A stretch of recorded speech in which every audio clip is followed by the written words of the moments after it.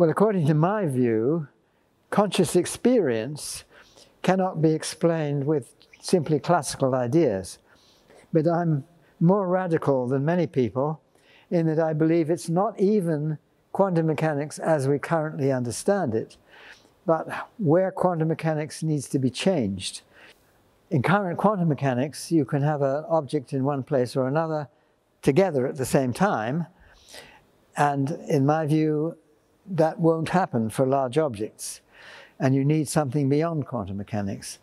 And my view, this is more of a radical suggestion, is that the way that the conscious brain operates, I'm talking now about conscious experience, is not just using quantum mechanics, but it's where quantum mechanics needs to be extended in order that things don't remain in two places at once, but they suddenly become one or the other. We need a theory of that, what people call collapse of the wave function.